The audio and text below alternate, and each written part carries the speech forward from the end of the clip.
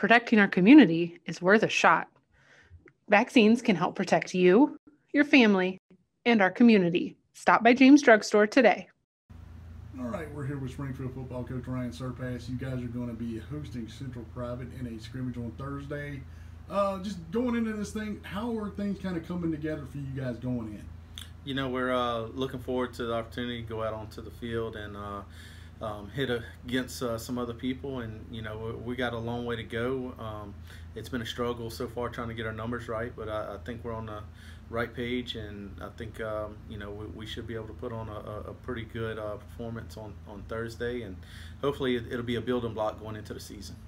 With Central Private, we talked about this earlier, but I don't want to say unique, but you don't really see their style of offense too often.